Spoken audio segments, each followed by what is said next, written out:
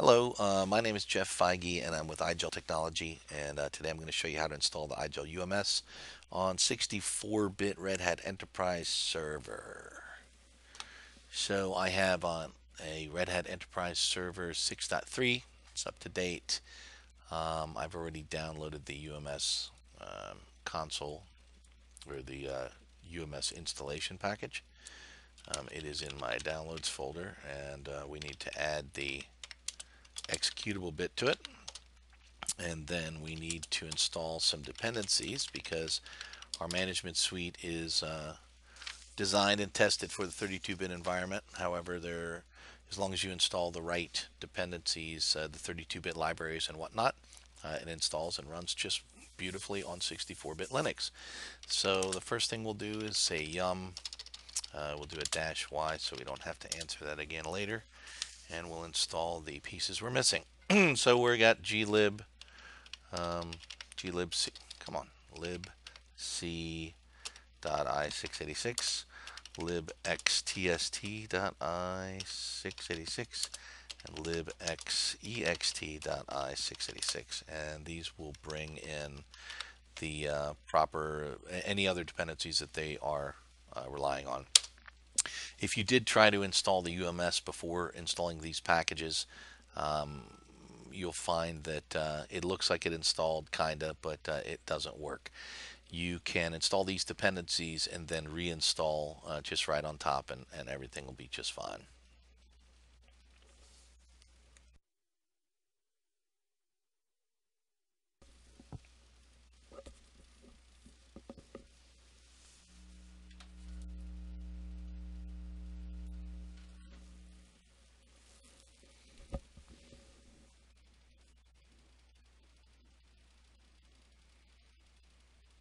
I'm also going to show you how to put the UMS in the menu structure.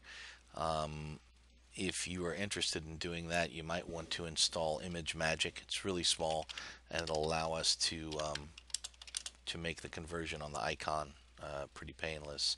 And I'm going to go ahead and do that now as well.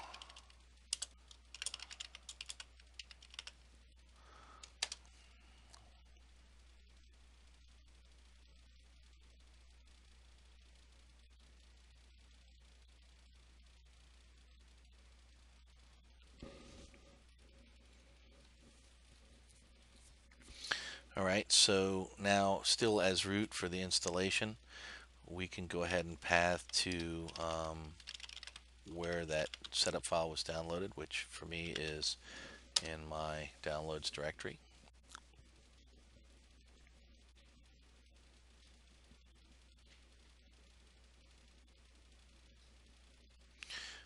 We can hit enter here, accept the license. This path, generally, you don't need to change it. We'll do a complete installation. This will install the database and everything else. Run levels are fine for Red Hat.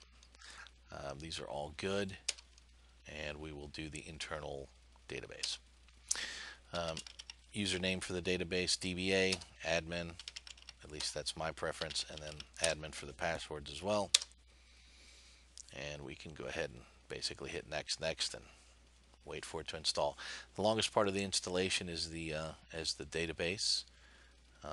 So creating the database and certificates, you can kind of shake the bits around and make it go faster, but just kidding. All right, so we're done.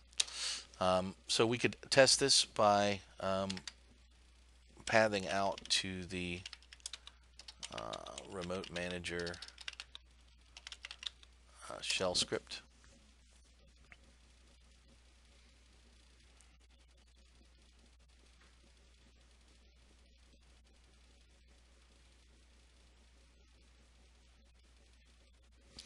And we'll use localhost for the management server location, and admin,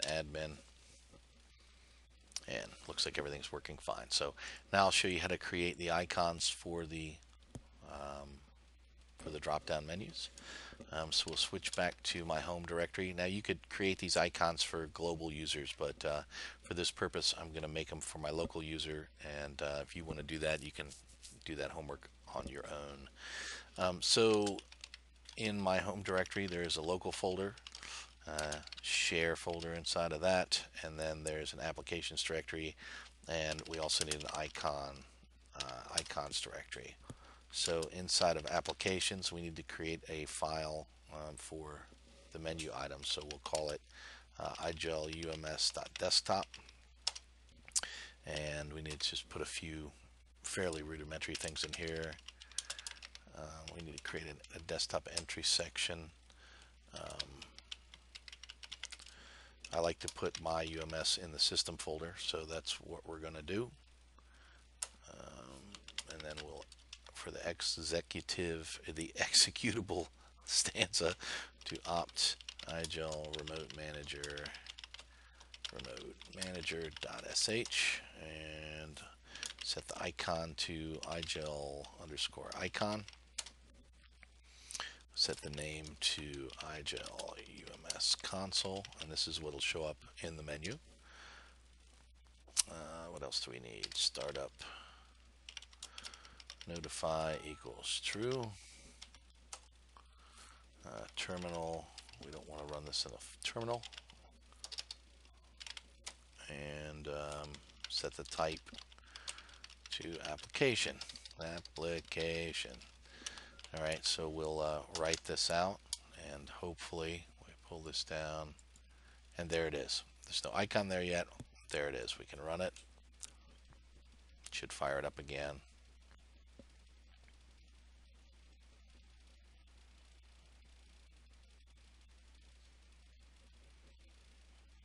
And we're good to go. So first thing, let's create our icon. If we go to back to our home directory .local .share icons, we need to use the root privileges to get the icon out of our folder. So we'll switch to root, and we'll copy. Actually, we'll do something a little bit different. We'll just go ahead and convert the icon from where it currently sits into a format that we can use.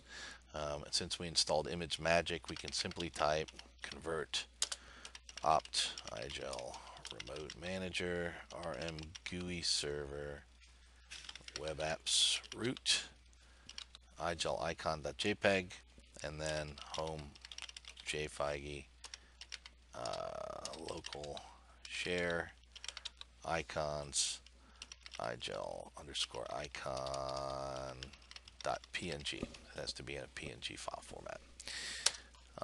So we're done.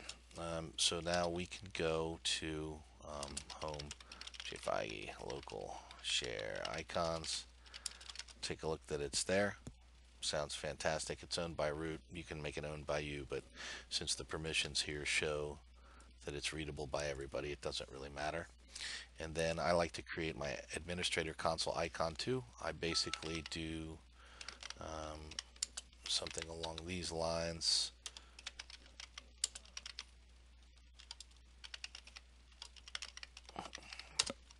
The negate option basically just reverses the colors so that it's obvious that one's admin icon and one is not.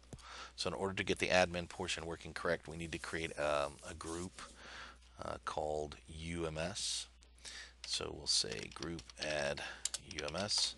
Then we need to add my user to that group. So we say user mod -a. A means append to the existing groups that I belong to. If you forget that, you will overwrite all of the groups that you belong to.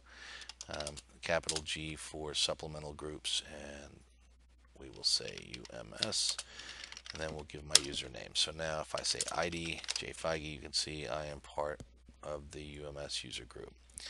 So now we want to add me to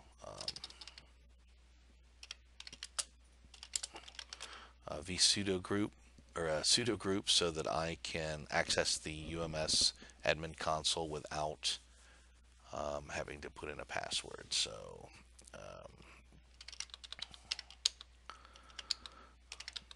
and we'll call this IGEL -admin. It doesn't really matter what we call it.